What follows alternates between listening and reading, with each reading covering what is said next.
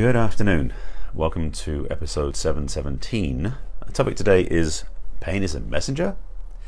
It also escalates if you don't listen. Something like that in the title. I'll explain what I mean and go deeper in that in a moment. Before I do that, let me introduce myself so you know who I am and what I'm about. My name is Barry Selby. Welcome to my daily Facebook Live. And if you're watching on YouTube, it was Facebook Live first. I'll tell you about that at the end. I am a best-selling author, inspirational speaker, and relationship attraction expert, helping women create balance in love, life, and business. I'm also a passionate champion for the divine feminine. And every day I do these talks called Messages from the Masculine, Inspiring Your Feminine Heart, which started over 2 years ago. So now we're at episode 717. Yeah, we're getting up there. We've been getting up there for a long time. And the topic today is actually a continuation of yesterday's broadcast. I talked about, yesterday the title was Rising from the Ashes, How Pain Can Be a Blessing. This is going deeper into the topic about pain because I touched on it yesterday, but I didn't go anywhere near as deep as I wanted to. And I had two conversations this morning that really provoked that in me, or I should say inspired me in response to the people I was talking to talk about it now. So first of all, I'm not just speaking about physical pain. I'm also going to speak about emotional pain too. So if you've had some breakups in the past or heartbreak or upset in relationship, stuff like that, stay tuned. This is going to be relevant to you as well. But to start the example, I start with physical pain because it's the one we can most relate to. Because some people apparently don't relate to emotional pain. Well, we'll see. But the thing is, for most of us, if we get some sort of physical thing like a toothache, for example. Actually, it's a good example. It's kind of good. When a tooth starts hurting, it's going to be kind of annoying. And you'll be like, yeah, I need to get it taken care of. But then a week or two goes by, you don't know anything about it. And then the next morning you wake up, the morning you wake up after a couple of weeks, suddenly it's kind of jab a bit more at you and get even more painful. And it's like, you really must take care of it, but you're too busy doing other things. Another week goes by. And that jabbing pain becomes like a knife stuck in your head. And like, okay, I got to go take care of it. You maybe can relate to that. I'm not saying toothache is something you have to use as a reference, but if you've had a physical pain that you didn't take care of, it tends to get more painful, generally speaking. I've got a caveat on that I'll come back to. Sorry, I just caught a glimpse of something else, like sliding by going, oh yeah, that one. All right. So, first of all, most pains tend to escalate if they're not treated. Although, it's not the pain you treat. This is the whole thing I want to talk about. Is pain, as I said in the title, is a messenger. The pain you're experiencing is getting worse from the toothache is because you haven't taken care of the infection or the tooth problem that caused the pain in the first place. The thing is, the pain is not the cause. So if you use painkillers, all you're doing is numbing what is actually a messenger. You're not dealing with the problem at hand unless you take a painkiller to then go see the dentist or whatever you're doing. What has this got to do with relationships, you may be thinking? If you're not, now you can. Because I said how this is also true in emotional pain too. We as human beings have an emotional range and spectrum we play in. Women more than men is the general assumption, but quite a lot of men do as well, but they keep it more under wraps, which is part of the problem. I'll get to that as well, I think. I've got it. Okay, I got that one there. This one. I'll keep going. All right. So first of all, in the context of emotional pain, after a bad breakup, a heartbreak, a wounding, an upset, something that caused you to lose the person you were in love with, you can feel pretty messed up, depressed, sad, maybe even guilty or resentful, but emotionally distraught. That is a form of pain as well. And the truth is that it will not get any better, usually, until you do something about it. Now, I have to go back to what I said I was going to talk about over here, which is sometimes pain does go away, apparently, but this is the thing. The pain doesn't go away as much as it goes numb. And if you may have noticed, for example, when you've injured yourself, sometimes your body will make that part of you numb to stifle the pain. You may do it with painkillers. Emotionally speaking, in the context of relationship again, over a period of time, you might say, well, it's great because time heals all wounds. I don't agree. Time numbs all wounds. That one you can write down. Time numbs all wounds because time is a experience over. No, I was going to play something fancy. That's not going to work. Let me back it up a second. the pain over time tends to become numb. It's kind of like we become more tolerant of something. Yeah, tolerant. You know, when I know that I've done things where I've like banged my knee on something, and initially it's like, ouch, I hurt. But over a period of time, it starts to dissipate because there's a numbness that sets in. The same thing's true with emotions, but the thing is, it's not the pain's going away. The pain's just going numb, so you don't feel it anymore. However, as I said, pain is a messenger, which means if you do not resolve the source of the message that created the pain in the first place, the heartbreak, the wounding, the upset, the hurt feelings, the judgment, the resentment, the guilt, whatever that is, it ain't going to go away on its own. Yeah, that was real proper English, wasn't it? Your best option is to resolve it once and for all, because, as I said in other broadcasts, you may have had a bad breakup relationship where you stuffed everything down and you find you're going on fine.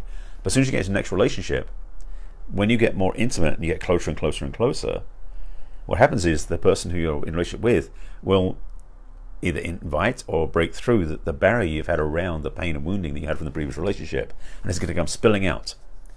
Unless you want your partner to be a therapist, I don't recommend doing that to them. It's not fair.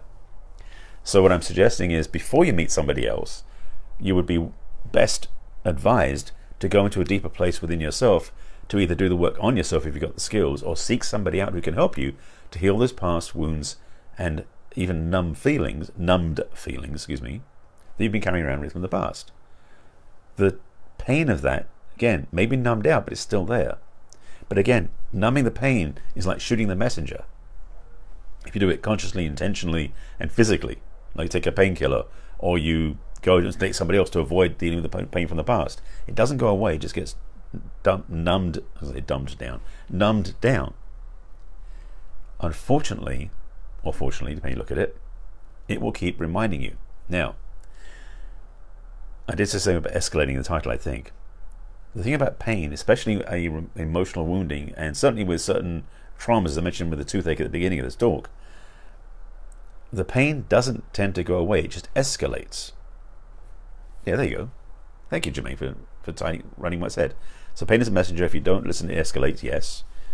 How true this is can be if not handled and taken care of properly. Thank you for the subject once again, Barry, on this time of day. You're welcome, Jermaine. Thank you for your feedback and interaction. But this is one of the things I realized I've been holding on to, is something I didn't really talk about much. I've mentioned other ways, and yesterday when I did talk about it, I actually touched into it. But today I want to give a full-on, like, this is about pain as a messenger. So you get the point. But thank you for the feedback.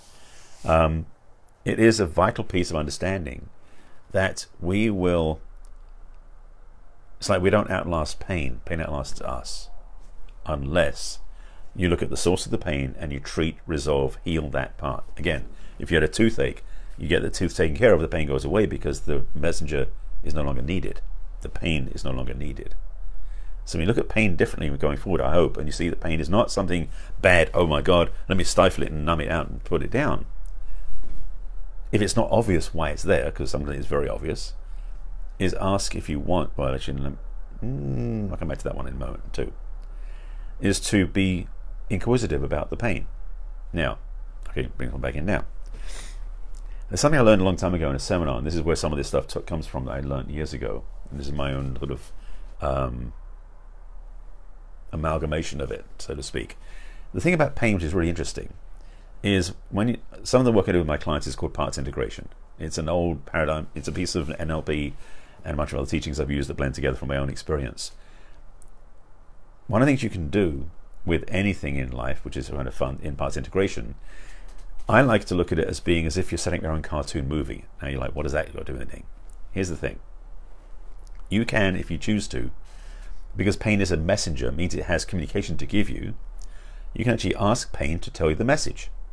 As crazy as that sounds, it's doable. I've done it myself, and I've seen the experience with clients. It works. By giving pain a voice, by giving pain a chance to express itself, first of all, you may discover what it is that the pain was there to give you as a message, as in what caused the pain in the first place. Secondly, the pain will likely diminish if it doesn't go away completely, because once it's delivered the message, it's no longer needed. As crazy as that sounds, pain can go away by simply getting the message from the pain and saying thank you. I know it sounds really crazy. It's not the same as taking a ibuprofen or some other painkiller. It's actually a way of diminishing pain because you're taking into account what the pain is giving you as a message. That's woo, I know. But it does work, I know. I've seen it work and I've had it experience myself.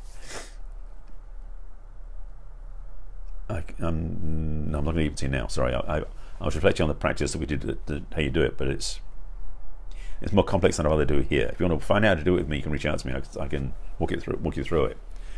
I don't feel I'm going to do it right here. Maybe do it tomorrow. Maybe. Not promising, but maybe. This is a powerful piece of technology in terms of human development, of understanding your psyche and understanding your personality, that when you do this sort of practice, you start to discover that you're way more powerful than you thought you are, or thought you were, and you'll have more ability to function without pain in the world, because you'll be responding to the pain rather than reacting in a much more immediate format. So when pain shows up, you're like, whoa, hang on a second, what did I do? What happened? What did I respond to? If it's emotional, you can just ask, like, okay, what is pain from? Now, you don't actually have the pain tell you. When you ask yourself, where did the pain come from? 90% of the time, you'll see or you'll hear or you'll feel where that started from, what triggered it. Maybe it was an interaction with somebody early that day. Maybe it was an argument with your spouse. Maybe it was something else happened with your work or something in the news that triggered you. You'll find the source of it and you can change it. If it's a physical pain, same thing. Is that you may wonder, like, how did I bang my knee? Oh, right, when I get in the car, I hit the door. That sort of thing. When you become aware of it, it can, not say it will, but it can diminish the pain. But it's still going to do the treatment of whatever triggered it, because the pain is usually an indicator of something where you got wounded in some way. And that was in quotes for those of you listening or not watching. The wounding is something that you can treat. The pain isn't something you treat. The pain is something you listen to. I think I've hammered this point home several times, and you've got what I'm talking about here.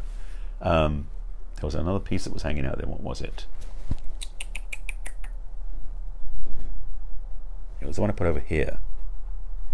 I have a spatial reference in my head at times, which sometimes works and sometimes doesn't. It worked for this one. It didn't work for this one. I lost that one, whatever it was. I guess it wasn't important enough. I think you got my point. Pain is a useful tool to learn how to use it. It escalates if you don't treat it. It goes numb if you try to avoid it, but it doesn't go away until you actually work with it. Pain is a gift, as I mentioned yesterday, that when it is a gift, you get to use it for your advancement, for your healing, for your transformation. Do that. Don't just suffer it. Don't make it and something you're like a cross to bear, and don't try to numb it out. It's only worth numbing out once you know you're on the path to healing it. Because yes, if you have a toothache and you're going to see the dentist, you're not putting it off, then yeah, take a painkiller between now and you see the dentist, as long as you're planning to do so, because you want to have the healing so the pain doesn't have to be there. That is true for every part of the pain cycle, physical and emotional.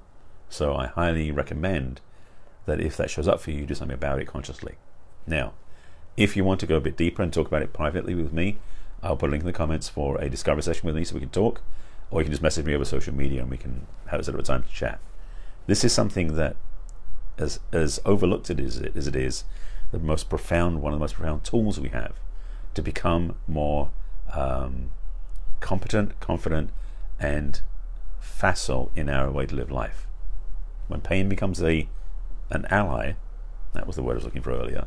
When pain becomes an ally, where you understand the benefits it gives you rather than just going, pain, I hate it, then you can become more self-aware, self-conscious, not self-conscious, self-conscious, and more supportive of yourself. It's a powerful tool. So I recommend you learn how to use the message of pain to heal whatever started it, rather than avoiding it. I think that's clear. All right. I thank you for watching. Appreciate you being with me as always. If you have any questions, thoughts, please put them below and I'll respond when I sign off. When you're watching here, if you're watching on the replay on YouTube, I'll give you the links so you can find me. This is my personal Facebook Live at 5 p.m. Pacific time at facebook.com/Barry Selby. My business page is where the replays live, which is barryselby.author. And then on YouTube, I have a channel which is my name, Barry Selby. Excuse me. Yes, channel and playlist. Channel, which is Barry Selby, a playlist called Messages from the Masculine. We can watch all my replays on YouTube. This is something that may be a bit challenging for some people to understand, but I guarantee it works. If you want to find out how, talk to me. With that, I thank you for watching, as always. I'll be back again tomorrow at the same time, same channel, 5 p.m. Pacific time. I invite you to join me then on my personal page, and just know that pain is a friend when you know how to do it right. Sidebar slightly. I'm not talking about masochism here. I'm talking about pain as a messenger, so you learn from it and deal with it, not pain you have to enjoy it. That's not what I'm talking about. Okay, that was my little disclaimer in the closing credits. Thank you for watching. I appreciate you being with me. I will look forward to seeing you again soon, and I'll see you again tomorrow, hopefully. Take care. Bye.